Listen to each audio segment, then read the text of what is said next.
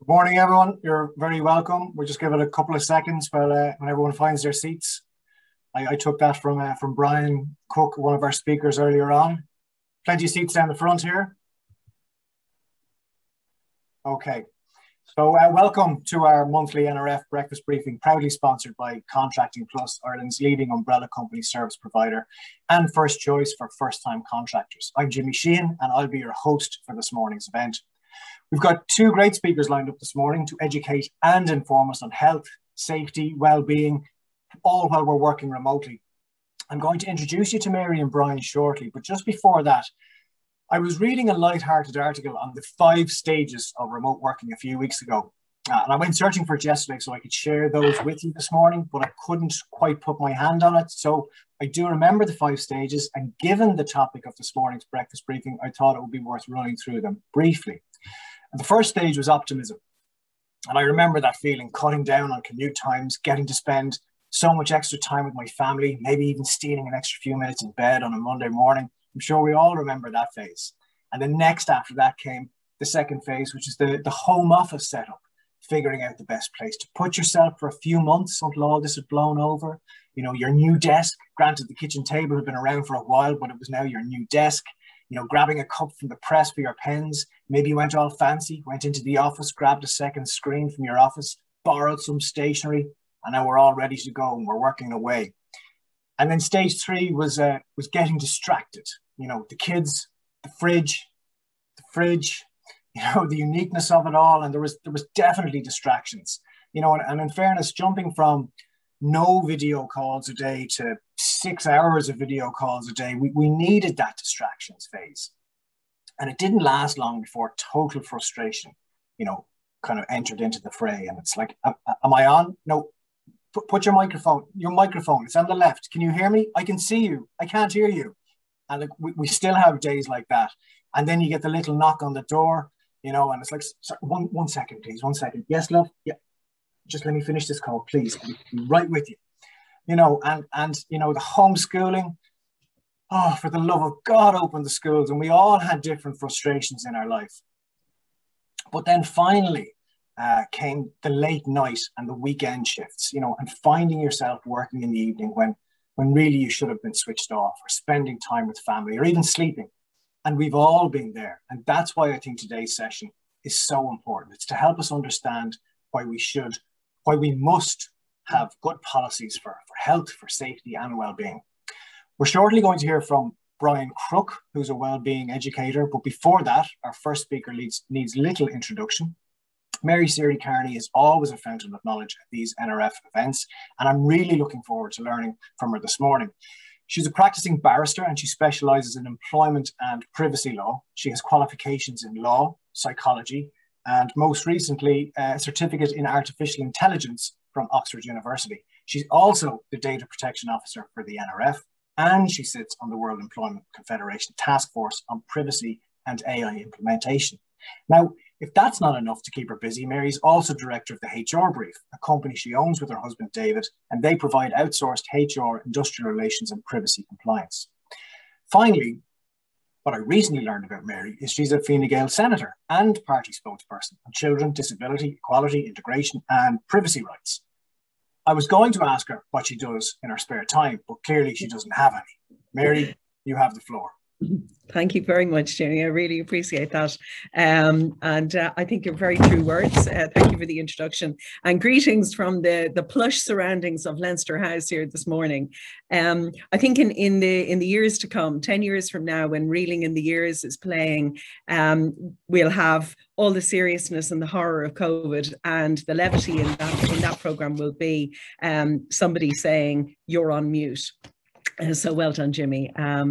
Okay, so good morning. You're very welcome. I'm dealing with the very, I suppose, the mundane of it, and Brian gets the very exciting, fluffy, lovely bits. So that's why they put me first.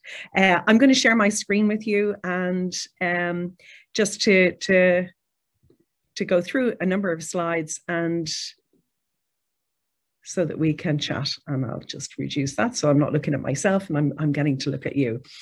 So good morning. What we're doing here, I suppose, is looking at remote working a year on. The first thing maybe to say on it is there's a real difference between remote working and working from home. And my colleague in the Shannon, Senator Emer Curry, would kill me if I didn't make that distinction.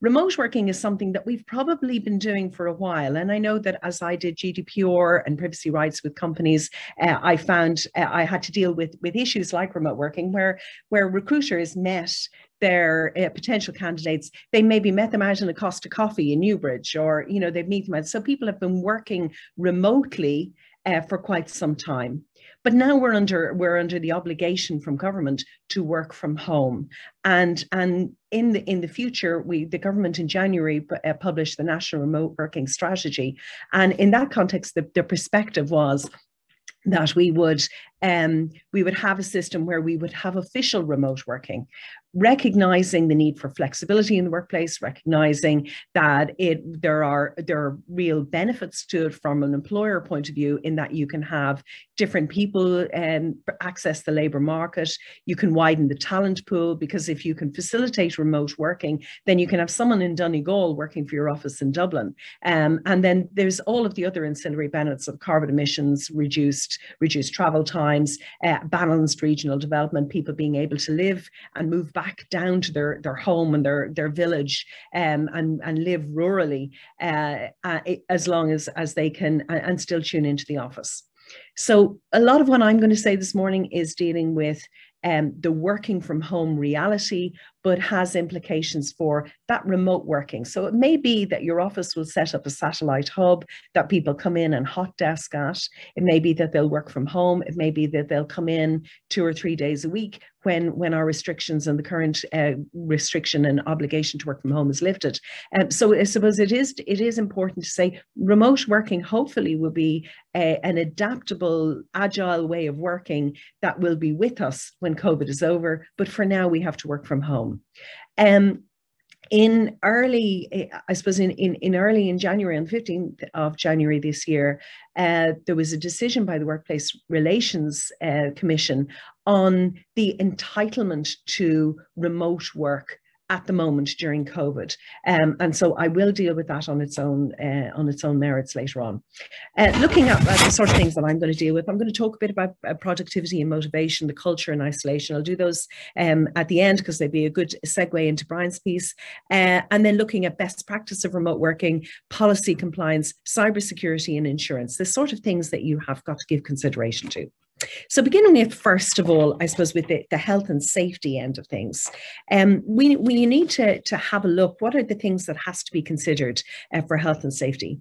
As an employer right now, even though it is a government requirement that your employees work from home where at all possible, your employees and you as an employer still have to comply with all of the health and safety requirements. So while if there was a case, and we were looking down the road at a personal injuries case, if there was a situation like that, you may get mitigation, the fact that there was a sudden move to working from home. But in actual fact, in the here and now, we've been working from home for a year, so there would no longer be any excuse or tolerance for a move away from health and safety standards, and the health and safety standards that would have to be in place for being able to work from home and on the part of the employer and the requirements of the employer. So I'm just going to bring you quickly through those. So looking at it, first of all, the risk assessment aspect of it. So first of all, you've got to consider what are the risks associated with your employees carrying out their work from their home at the moment. So there are basic things that you've got to consider. The surroundings, what is the environment like? Are they house sharing? Or do they have 6 children? There's information now that you're going to need to gather about the employee in the context of their working from home environment, to ensure that, well, are you putting burdensome expectations on them way beyond what they can cope with in the here and now? But from the job itself, you've got to consider the risk assessment of what equipment is needed for your employee to carry out their work. Do they have an appropriate workstation? Is the kitchen table okay? Is rockety? Is it, you know, do they need a new one from IKEA? Do they have a suitable chair? If they're going to spend long hours in the chair, is the chair suitable? Is it going to cause them backaches? Is it going to cause issues like that? Is their screen at a suitable height? So it's all the ergonomics have to still be considered. Then, you know, are they trained in manual handling? Have you told them about posture? Have you ensured that they're taking breaks, that they're standing up, walking around? What's the heating and ventilation like? You know, we have the advertisement at the moment that's saying, you know, I think he's frozen. No, he's really frozen. And that's about the heating bills at the moment. But really, that's a reality in people's lives. Are they able to keep the heating on? Are they stuck in a house where they can't afford it? Is it cold? Is it? So there are other things that you've got to consider: the capacity and capability of the working environment. Do they have sufficient ventilation? Do they have electricity? Do they, you know, what sort of burning up of electricity and broadband usage and all of that goes with it. So you've got to consider those implications. Then last of all, are they plugging in do they have a load of extension leads on top of extension leads on top of extension leads, all stuck under a little desk besides boxes of files from work that are potentially a fire hazard? So they're things that you need to address, and you need to state to people, as obvious as they are. Okay, things you've got to consider is insurance. You know, have you informed your insurance company about people working from home? Have you informed, has your employees' insurance company aware that they're working from home, and at their home address, there may be equipment belonging to the company, and that there are physical intellectual property belonging to the company is now at a particular address. So there are considerations that you've got to consider in the context of risk assessment and notifying your insurers. Moving on to employment rights. So what are the rights of employees in the here and now? Well, first of all, the place of work has changed if people are working from home. So if they always came into an office in Dublin 2, that was fine. They had a place to move from. If they had to go out and visit client premises, then there is a mileage basis from where to calculate from. So there are considerations like that in the basic terms of the contract of employment that need consideration right now of what is their place of work? How are you managing that? If they do have to do client visits, if you are involved in a health and safety end, if there is something that you have to physically show up at a premises of a client's premises, how are you managing that from a mileage point of view? Because the Revenue Commissioner is obliged that you're stating mileage from the first point of contact of work or the first place of work in the morning. So just give some sort of consideration to that. Give considerations to hours of work. It is important that people are still only working the hours of work that they are obliged to do in accordance with their contract. At the moment, the research that has occurred over the last while and has been monitoring, it would appear that people are working much longer hours, that they are working, they're not switching off. So there'll be legislation coming through later this year on the obligation to switch off. But it is important that you are monitoring that in the same way as you would do, and under the Organisation of Time Act, that you have an obligation still to ensure that people are only working the hours that they should be, and that they're getting their rest breaks. So there is an obligation. Normally, we would have flown into a pattern if people were working full time to take an hour for the lunch, or maybe you have a morning break and an afternoon break and a short break. But there are obligations in law to ensure that people are taking rest breaks. And a rest break is that they are completely able to switch off, that they're not obligated to be having an email coming in and having to answer that. So it's important that you say, are you taking your rest break? You're not to answer emails during that. You're not to be following the company WhatsApp.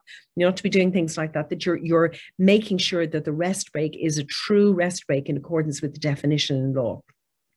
You need to be keeping records that people are taking breaks and keep only working the hours that they're doing. So your obligation to the Workplace Relations Commission is no less, and they are still carrying out inspections. As difficult as you might have thought that to be, and impossible at the moment, I know we're consulting with a number of companies at the moment, assisting them through their workplace relations inspection. And while things are being done virtually, they are still ongoing and they are no less demanding. So you need to make sure that you're adhering to those. Online time checks. So it's possible, that if you're connecting in with people, that you're respecting their privacy. That if some employers that I've come across in the last year are obliging people to be on Zoom, camera on all of the time while they are working. So you've got to consider the privacy implications of that. Is there a child coming in and out? Not all of the children are back at school. Early teenagers aren't back at school yet. So you've got to consider all of those things. Make sure that people are taking public holidays and annual leave. We don't have the same structure in the week. We don't have the same sense of the weekend anymore. So I think work is spilling over into weekend, and people are doing that. Be careful. We've got public holidays coming up now. Be careful that people are taking annual leave. It's okay to oblige them to take their annual leave. What you don't want is that we suddenly open up the country, 6 months into the year, and everything is open again as it was last summer, and there is this backlog of annual leave of 20 days to be taken for people who are working full time between then and the end of the year. So maybe as your work and your momentum is increasing later on this year, the people have a whole heap of holidays to take. So you want to make sure that they're taking it in accordance. By now, we're through the end of the first quarter of the year, and just coming to the end of that. Normally people would have had a couple of holidays around Patrick's Day, or would be taking holidays around Easter and around school breaks, and they may be managing that differently now that they're working from home. So just watch that. Watch, I suppose, anticipate your own business needs later in the year if people are coming back into the office. There are still the same entitlements to maternity, paternity, parental, and adoptive leave. As of next week, there's going to be a new leave called Parents' Leave. That will be a 5-week leave, paid leave by the state, applicable to both parents or the spouses of biological parents, the cohabitees of biological parents. So that's a new entitlement that's coming in. So you need, and that will be retrospective up to the child is 2 years old. So it may be that people who had babies early last year or since November 2019, that they will now be entitled to this parents' leave and maybe using that accordingly. All of the usual, around those leaves, all of the usual requirements in accordance with the employer's requirements apply. But obviously maternity and paternity are entitlements in law, and they come first and foremost. Make sure you're looking at your Payment of Wages Act, that you are paying wages, bonuses where they accrue, that all of those considerations are in place, that you're not missing out on paying people their Sunday premium if they are working on a Sunday, that you are not, or that there is a contractual clause that includes a Sunday premium. Make sure that you're sending out pay slips properly. If there was a time when people got them into their pigeonhole or onto their desk, if you're sending them in an electronic means, make sure that they're encrypted, make sure that there's a password on it. So ensure that you have that, and make sure that you have that right to disengage, that you have a verified, provable case that you instructed employees on their right to disengage and their right not to reply to an email. It's really important that when you're sending out emails now, that if they're outside of office hours, if you're working outside of office hours, that if you are sending an email, that in that context, you are saying, I don't expect you to reply to this until tomorrow. Make sure that you do that just to cover yourselves. Policy compliance, I suppose, just an important thing to say is your employees are still obligated to abide by the policies and staff handbook, even though they're working from home. So that's all sorts of things. That's as simple as that they're suitably attired for work. It's not okay to be shown up in a sweatshirt or in your pajamas. Things like that, that you're maintaining that professional standard. There is something about the putting on of work clothes that is a ritual of going into a work in a professional space. that creates boundaries around how people engage with others in their workplace, because there is a danger of bullying, and there has been an increased reporting of bullying in the last year, where people are getting casual in regard to what they put into the company WhatsApp group, what they will say to each other, how they'll dismiss each other, how they will, because now suddenly they can see into each other's homes, that there is commentary on that. There's commentary between work colleagues about other work colleagues. So just be really concerned, really, I suppose on top of that, be reminding people of their requirement to stay within a professional code of conduct.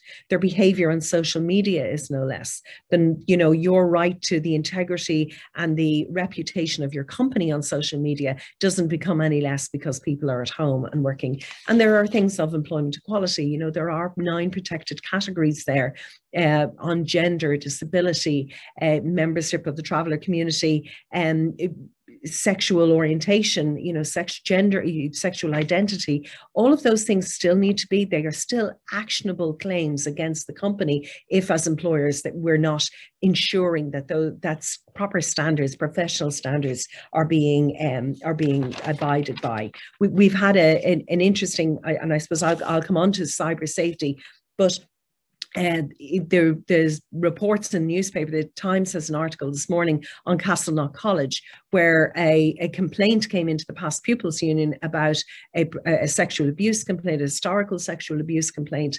And that email ended up being forwarded to everyone in the Past Pupils Union. It was a human error. But it disclosed the name of the complainant and the name of the respondent, the person is accused. That has a whole heap of ramifications to any legal case or anything otherwise, as well as defamation potential. But that's where there's a slippage of professional standards that maybe wouldn't.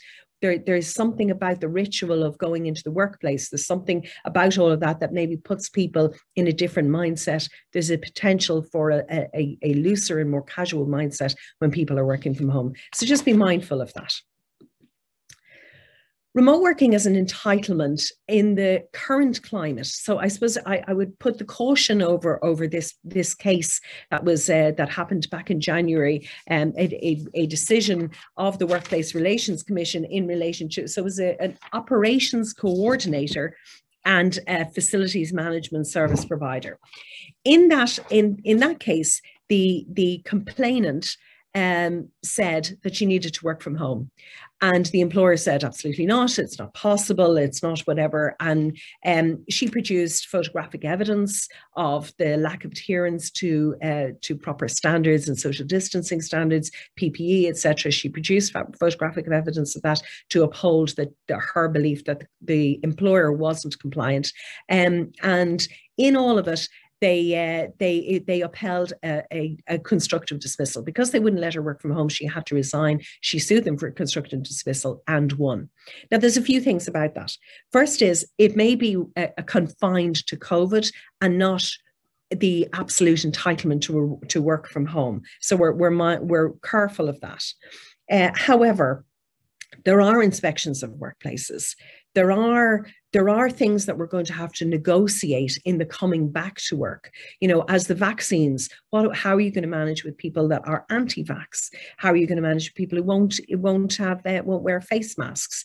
So what infrastructure do you have in place when you are bringing people back into the workplace, albeit for a limited period of time, when you're transitioning from home working to working back in the workplace? These are considerations that you've got to put in place and consider under the health and safety heading. Okay, so things that you must do. You must have a home or a remote working policy. You should have had a remote working policy if you have people like that, meeting clients and meeting candidates in Costa Coffees and going out to clients, and maybe doing an email from the car or an email from their home, from their phone. So you should have had a remote working policy in place anyway since GDPR came into place. Because what are people hotspotting? Are they going on Wi-Fi? Were they going on Wi-Fi of hotels? Were there things like that? So you need to have a remote working policy in place. It needs to deal with what is appropriate, what are standards of privacy, what you expect from the perspective of the surroundings. And then you will need to prove that you've trained people in that remote working policy. And then you've got to also make sure, do they know how to use the equipment? Do they know how to, do they have impediments with regard to it? So for instance, I'm here in Leinster House, I'm supplied with the laptop. That laptop has got state level, encryption and the devil and all on it. When I'm at home, if I need to print an email, I've got to forward it to my own address, my non-Oireachtas address, to be able to print it, because you can't print it from anything outside of Oireachtas standard printer where everything is all, hyper secure. But that is a point. And I suppose it's been a real learning for me in speaking to companies and dealing with companies of, do they have the same access to printers?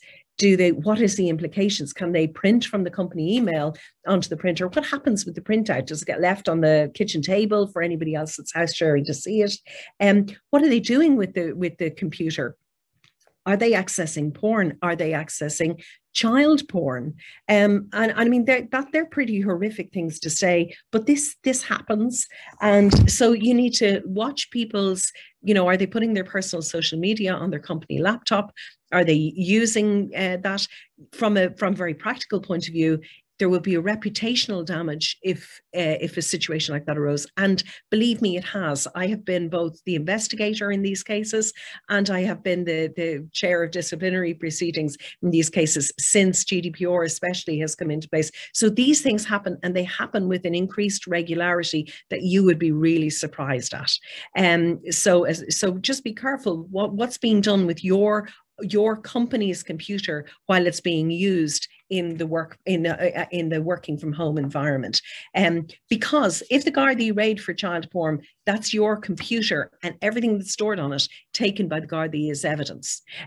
So you've got to consider that, making sure that people know what they can and cannot do on the work computer, what they are not allowed and absolutely prohibited, and what is an immediate sackable offence. Communications and meetings, I suppose, just think about Zoom calls, any Teams, any of those environments. They need to be limited time meetings. Whoever's chairing them needs to be really robust in making sure that the one person doesn't hog it, because everybody else switches off. It's easier to be distracted or to hide that you're on your phone and doing something else while you're on a Zoom call for work, rather than if you were in the room as a meeting. So you may be losing the room and not aware that you're losing the room. So it's better to have very good boundaries around the use of calls. If it is just a get-together social Zoom call for people to have coffee and a chit-chat, that's fine. But if it's for business, that everybody gets in, gets out, gets the work done, and that, are you going to record the Zoom calls? It's okay to facilitate that for meetings and whatever, but everybody needs to know they're being recorded. Looking at emails, looking at matters like that. Very quickly, just to look at equality issues, working from home and planned remote working engages all sorts of things.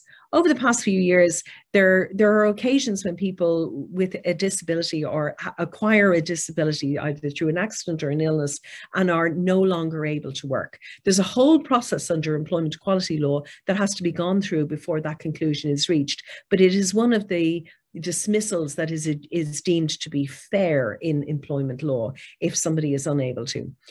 However, what once would have been a job that couldn't absolutely have happened from home may now have to have been proven in the last year that it is able to be done from home. And so future claims where a disability arises, future claims may need to be given reasonable accommodation, which is the legal term from it, need to be given reasonable accommodation and greater consideration of that. So just watch also discrimination in indirect discrimination. Is it more difficult for women to be working from home? Are they the primary caregiver? Are there considerations like that you've got to give? And the circumstances of somebody's home, and maybe they're sharing with other people. Maybe they're in rather limited accommodation or difficult accommodation. Some people are living in homeless hubs. There's a whole range of information that we now have to engage with or see going on, that make it difficult for people to work from home. So being open and having a confidential place for employees to be able to talk in that. Moving on, I've touched on a lot of the data protection matters. Look at your own standards of data storage. Do you have appropriate technical and organizational measures? Is confidentiality and the integrity of any information you're holding is the one of the key pillars of GDPR. So in that, you know, our coming back to the very basic of, you must fill in the basis of, fill in the email itself first, and then put in the address so that people are not distracted. Because I think at home things can be distracting. You're more easily distracted, as Jimmy said, by the fridge, but you can be more easily distracted. So just thinking about things like that, and thinking about, and then from a practical, do you have ISO standard of data storage? If people are putting it into the cloud, where is the cloud? The cloud is a physical place. It is, and what is that physical place? Do you have a data processing agreement with that storage company? Where is your information going? Where has it been stored? How is it being accessed by employees? Who has visibility of their screens? Is the information going onto personal devices of necessity? By now, you're a year on. That should really have been resolved. It shouldn't be. Sorry, that's me. That's telling me that I'm at the 25 minutes. So apologies. And are they accessing software? So looking at what is this, the remote security? Are you using encrypted devices? It's really important. Looking at the background, you know, it's fascinating for me going into committee meetings here, where you see into other people's offices, because all of the joint directors committees are done from everyone's offices. You get to see what their plans are on their board. People don't think about what's behind them. So you've got to think about things like that. Is there any tells of your company, confidential information that's being given away? So looking at the suitability of where you're working from is really important. My last two are, how are you measuring productivity and motivation? You know, how are you, are the KPIs suited to working from home and all the complexity of that environment right now? Are you communicating? Are you encouraging? Are you appreciating the effort of people? Are you communicating well with them? Make sure that everything isn't in writing, because emails can be read depending on your mood. So the same line can be in an email, and I read it with a happy face, I read it with a sad face, I read it with a stressed and anxious mood. It can be interpreted a different way, exactly the same words. So make sure that you're not relying on written information all of the time. And then lastly, and this leads nicely into Brian, looking at isolation, looking at the people working in, even when they come back to work, it's much more likely that people will work in a much more isolated sense, because this will be with us for time. Masks and all of that will all be with us for a good period of time. Making sure that you're trusting your employees, that you're checking in with them, you're not checking up on them. They're really important things to look at. And last being looking at work-life balance, safeguarding against overwork, and you know, what supports do you have in place? You should have a wellbeing policy. You should have a system now. You should, at the very least, people should be supplied with contact telephone numbers for support services. So there are things that you're providing out so that employees feel they can reach out. Thankfully, in the last year, it's been more acceptable to talk about mental health, and mental health is really the one that is most fractured in the last year. So ensuring that you have those supports, that you're caring holistically for employees, not just about what their output is, but actually what your input is into them. And that's me, done. Thank you.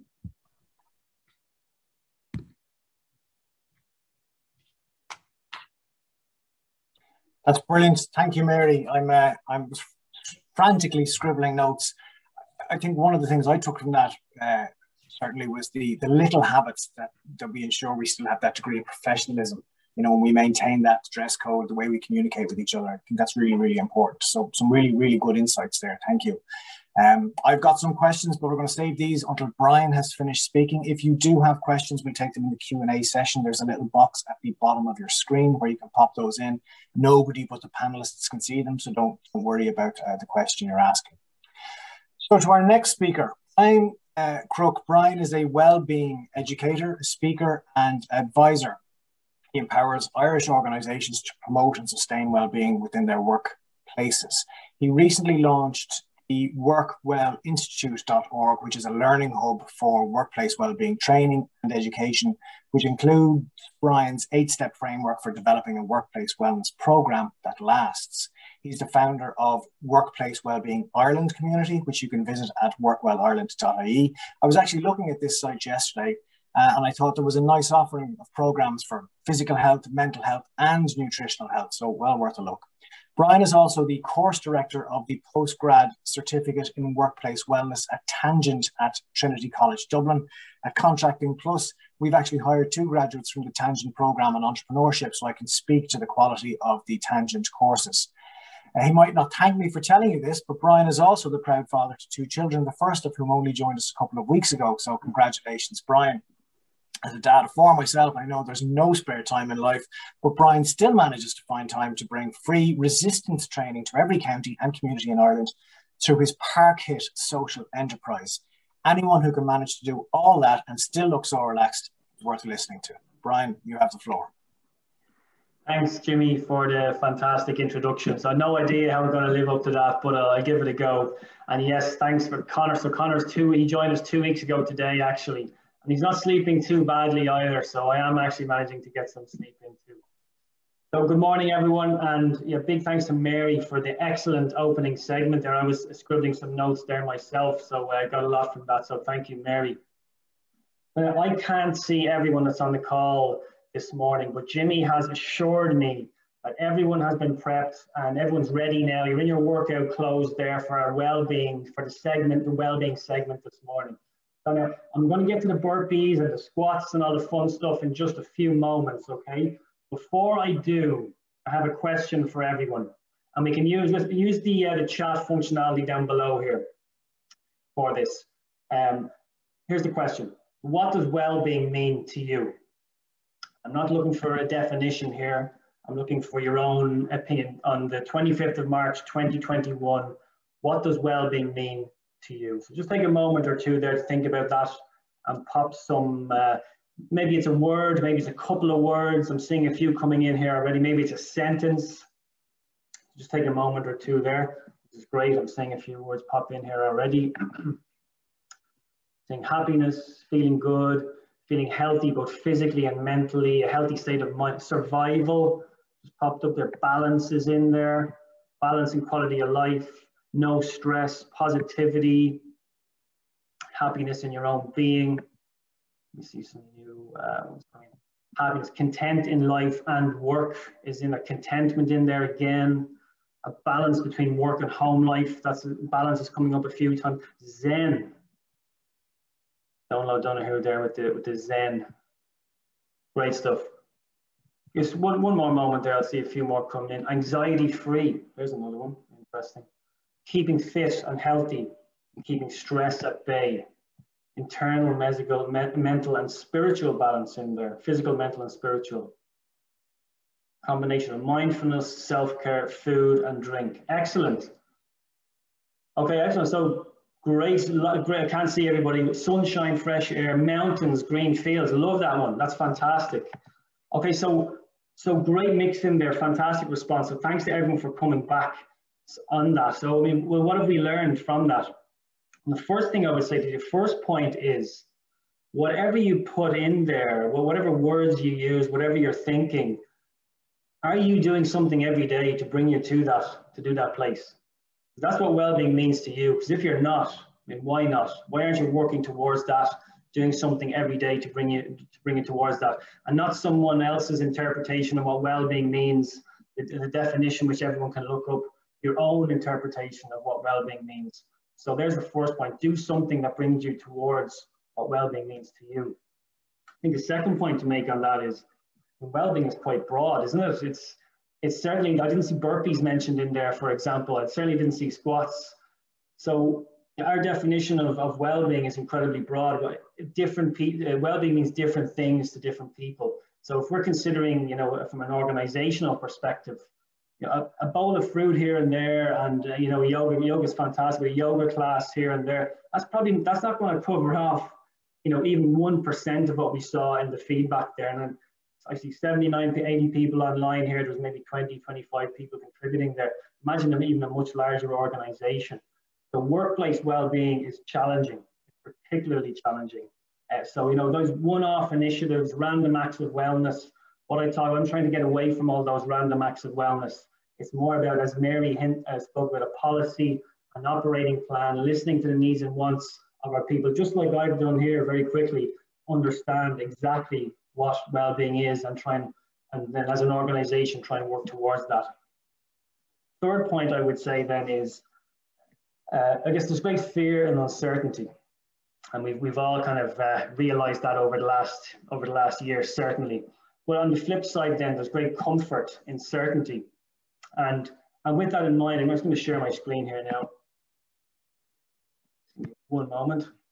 You should be able to see my slides now. So we had a question, what have we learned? We're discussing that now. So with that, with the comfort in certainty, here's the certainty. I certainly take great comfort in this from a well-being perspective. I wrote this article, 5 building blocks to a healthy and productive day, at least 5 years ago.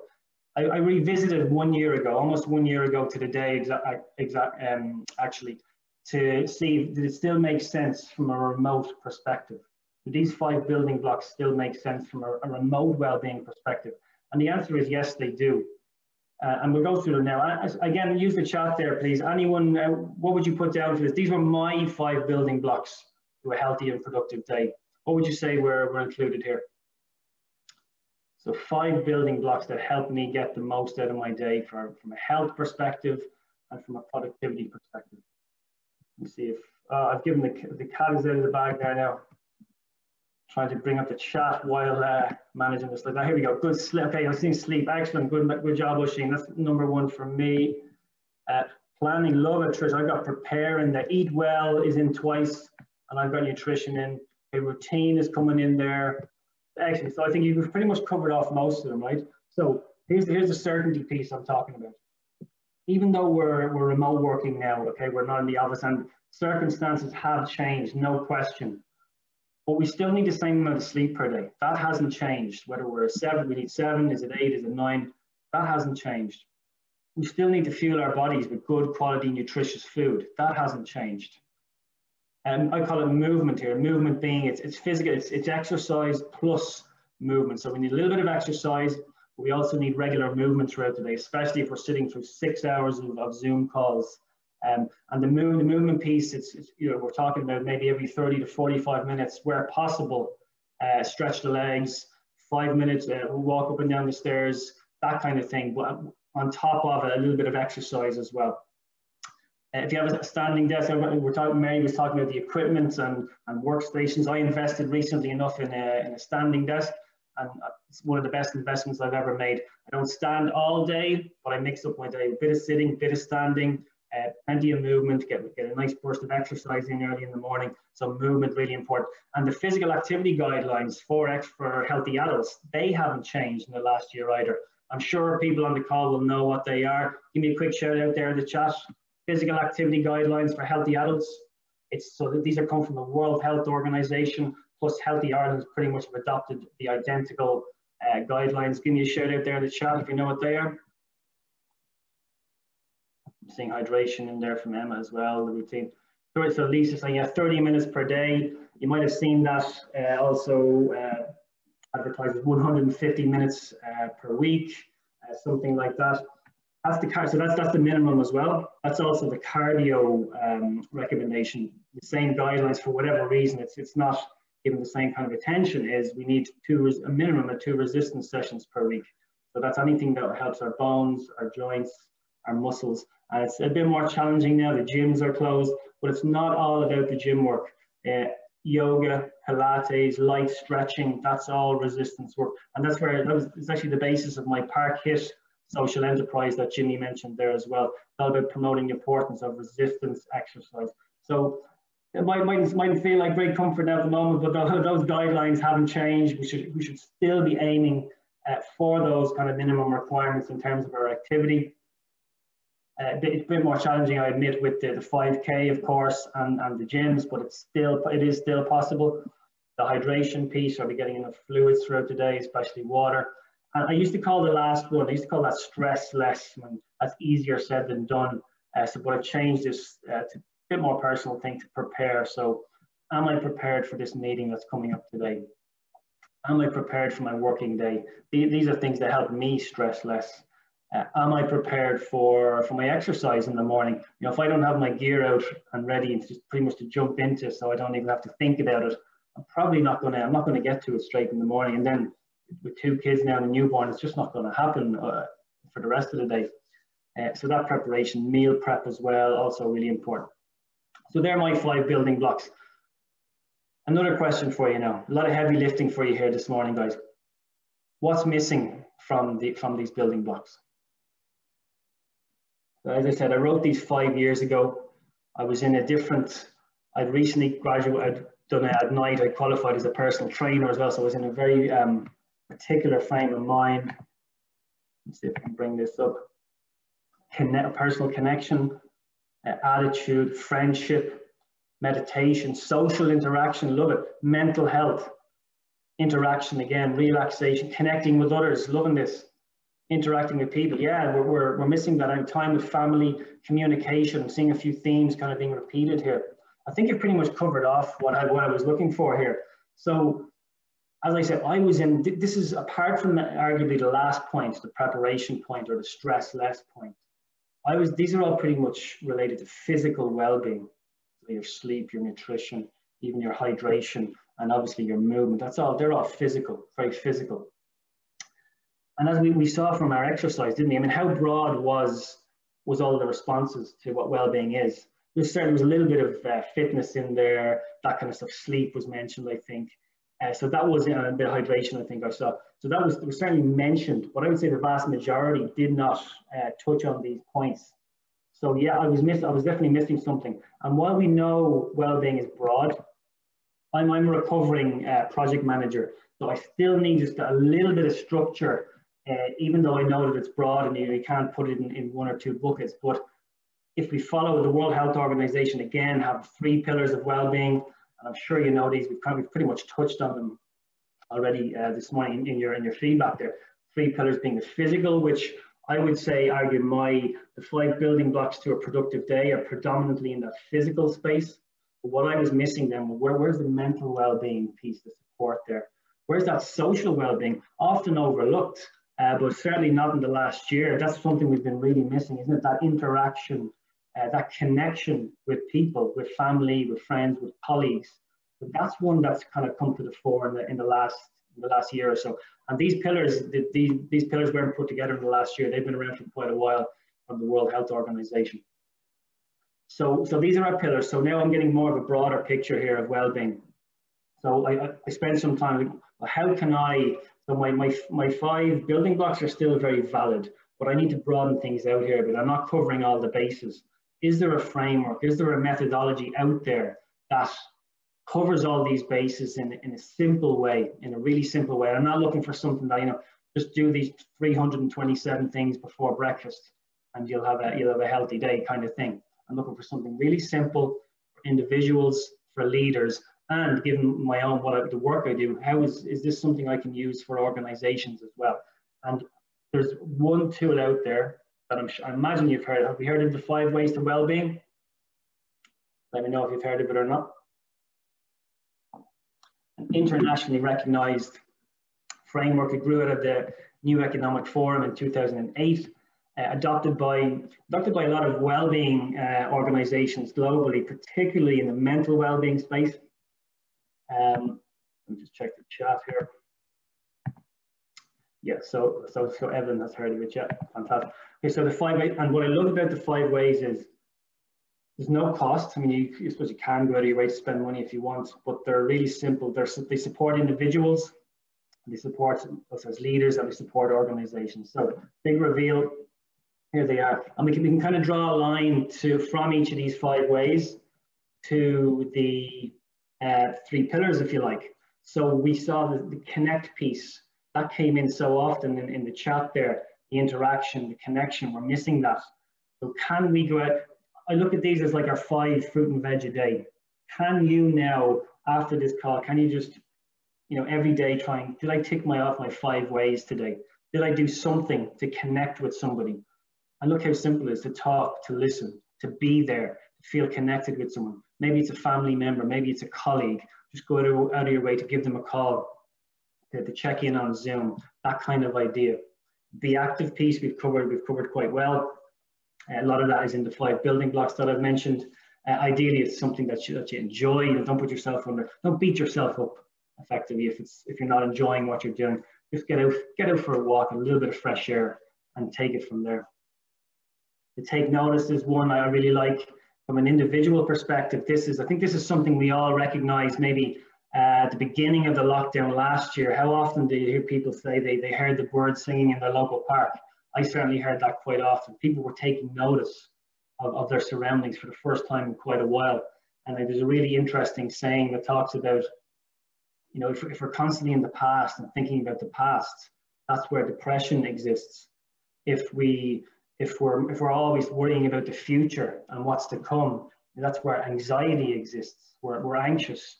But where peace and calm exists is in the present moment. So I saw meditation mentioned. But if we're being a little bit more mindful, we're taking just a little bit of time out every day to remember the simple things, to appreciate. Maybe it's having a mindful lunch, having a mindful few minutes before the kids get home from school, but whatever it may be, whatever works for us, but just being present in the moment, so important. And then if we're leaders in an organization as well, maybe it's taking notice of your colleagues. How are they doing? How are they feeling? Maybe it's in terms of recognition. Are we recognizing our colleagues in some way, shape, or form? And then how am I doing time-wise? 5 more minutes. Keep learning. Love to keep learning. One often overlooked. From an individual perspective, we're hearing great stuff about lifelong learning, and I'm absolutely one of those people. Are our colleagues, if we're a team leader, are people on our team, do they feel like they're growing in their role? Do they have opportunities to grow and to learn? That's often overlooked in well-being. If we feel like we're stifled and we're not learning and we're not growing, that really infects our mood and our overall well-being. So important just to ask the question of our team: do you feel like you're learning? What are you interested in? What would you like to learn about? And can we support you with that? And then to give just a bit more about the interaction and the connection. Give your time, your words, your presence. I see Jimmy popping up there. I'll very quickly give a shout out to each of the 5 ways, to an Irish company that I've worked with or come across that are doing interesting work in this area. The connect piece, that's AIB about their time to talk, hashtag time to talk. It's a virtual half an hour each week where people can drop in. They've got their kind of certified time to talk leaders there that are there for a cup of tea, cup of coffee. Nice, just virtual connection piece. We can do a lot with the Be Active. Steps challenges are fantastic. Cisco Ireland doing great work there. Here's 2 examples from just the last year, both of them raising money for good causes as well. This is Sinead McSweeney for the Take Notice. This is pre-COVID. She's MD of Twitter in Ireland, but she was kind of sick of everyone's stuck on their phone all day, especially at meetings. So very simple rule, simple policy: no phones at meetings and no laptops unless you're presenting. That's a lot more focused meetings, a lot more positive conversations, and they've continued that then through lockdown, through remote working. The give piece, shout out to recruiters, Morgan McKinley. I actually had Helen Gallagher, head of global HR, on the podcast just yesterday. You can listen back to that. It's at workwellpodcast.com. But Helen just had some really interesting stuff to say, how they're giving back to their colleagues over the last year or so. There's such simple things. The default, they've changed the default time of a Zoom meeting now in Morgan McKinley to 45 minutes. So they're giving everyone back just 15 minutes for every single meeting. They've got a standard lunch break across the company now to encourage everyone to take, I think it's 12:30 to 1:30. Block that hour out, no meetings in that time. Now, obviously, a client might pop a meeting in there, but certainly Morgan McKinley are aiming to keep that 1 hour free for a walk, for lunch, for all that kind of stuff. Plus 3 p.m. finishes on a Friday, which are always nice. And my final piece then is the keep learning, and it's an absolutely shameless plug for the Workwell community. But it's not really that shameless, because about 90% of it is completely free. It's if you're not sick of the webinars, there's lots of video content, backlog. There's a back catalogue bigger than the Beatles there. Here's one on remote resilience with Dr. Eddie Murphy. chatting about that. There's the podcasts, as I mentioned, for if you're more of an audio person, maybe something you want to listen to when you're out for a walk or doing the dishes. The community itself, the private LinkedIn group, that has, if you want to ask a question about something you're interested in the wellbeing space, posted on the LinkedIn group. So yeah, all free tools. In fact, it's quite difficult to actually spend money. The only way you could is if you really want to dive deeper, and that's at the Work Well Institute. So you've got stuff like the 8-step framework for developing a program, how to manage stress courses up there, wellbeing champions training courses, all up there, all good stuff. So yeah, keep learning is so important. I'll leave you with this slide on just 5 practical tips for leaders on how to actually support your team while using the 5 ways. But yeah, 5 ways. Think of it as your 5 fruit and veg per day. It's an internationally recognized framework for promoting well-being.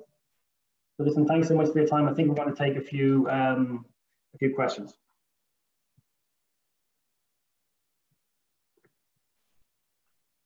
Brian, thank you so much for that. Really informative. I'll just ask Anna to bring everyone back up on screen there now. Great, super. So one of the things actually, I think I was exercising every morning up until 3 weeks ago, and I just lost the enthusiasm. And after 2 weeks, just 2 weeks, I noticed how down I felt. Everything just felt heavy. I was really cranky with my wife, my kids, and I just said, right, I'm just cutting this out, and I started running again on Tuesday, and straight away my mood was lifted, and I'm back now. I'm saying, right, I'm either running or walking every morning again. It just makes such a massive difference. We've a lot of questions coming in, so I'm going to get to those now. I'll have you out of here in 4 minutes for those, so we take a couple of quick fire. So what I'll say to Mary and Brian, I have a couple of questions each for you, and we might just do them on a quick fire to try and get as many answered as possible. So I'm just bringing up the question box here now. Mary, the first one, there's a couple came in. I might throw it to you. They came in around the, how or where should employers stand around people who don't want to get vaccinated and duty of care to their fellow employees, and where do we sit there? So real quick answer to that is that the Safety, Health and Welfare at Work Act encapsulates 2 duties. Under Section 8 is the duty of employers, under Section 13 is the duty of employees. And everybody has to keep the work environment a safe place, a safe system of working, all of that. So both parties have an obligation. Vaccinations just stop the people from needing hospitalization and getting a very serious dose. They don't stop you from getting COVID. They don't stop you from spreading COVID. So there is a justifiable reason to exclude people from the workplace if they are refusing to vaccinate. So that's not me being, I am anti-vaxxers, but there is a justifiable reason from an employer's. I suppose I have a head to, I imagine myself down in the High Court in a personal injuries claim. What has you as an employer done to make sure that you walk out of that without a successful claim taken against you? Well, you take action against anyone that is refusing, and if they have bodily integrity, they're entitled to refuse the vaccination. But the vaccination doesn't stop COVID. COVID may still come into your workplace, even if everybody is vaccinated. So what it just stops them from doing is getting really seriously sick. So there is a justifiable reason to exclude people. Jimmy, while I have it, because just 2 other things that I noticed there. One, happy to share the slides, no problem with that. And the other is privacy and the sort of questions that I'm saying you need to ask your employers or your employees. And the HSA.ie, so the HSA website has on it fantastic checklists, fantastic risk assessments. They've done all of the work for you. Go in there, put in remote working, put in working from home. It'll bring you up everything you have. Just email it to your employees and ask them to fill it in. So it doesn't invade their privacy, but it shows you the standard of due diligence that you have to carry out as an employer. Brilliant. Thanks, Mary. Look, we've just time for one question, Brian, but I think it's an important one. How can organizations go about prioritizing well-being? To prioritize, yeah, well, I guess having leadership on board is absolutely crucial. Easier said than done in some organizations.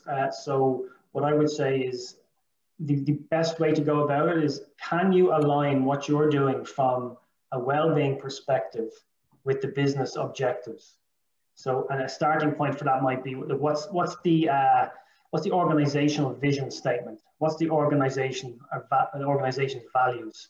Can you derive a well-being vision statement from those from the vision and from the values? So in other words, all of a sudden, well-being isn't just this fluffy thing anymore. By supporting well-being, by supporting our employees, and by driving towards our well-being vision, we're actually supporting the business objectives. And so that's how you get leadership attention, and that's how you get them on board. Okay, brilliant. Okay, look, we're just out of time.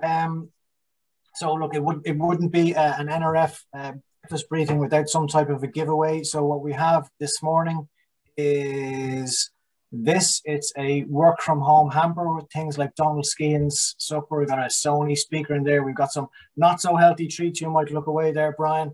But so what I might ask you to do is, if you just pick a number between, I think we've 80 people online, you pick a number between 1 and 80, please, Brian. So it's to me, is it? Yes, please. Oh, go with number 49. 49, okay. Anna, you might take note of that. And what we'll do is we'll check who the 49th person was to register online this morning, and you will be the proud owner of that work from home hamper. All that's left to say is thank you, Mary and Brian, for your time, for sharing your knowledge with us this morning. We'll be back next month with more education and entertainment at the NRF Breakfast Briefing. Until then, stay safe, stay healthy, and thanks for tuning in. Bye-bye.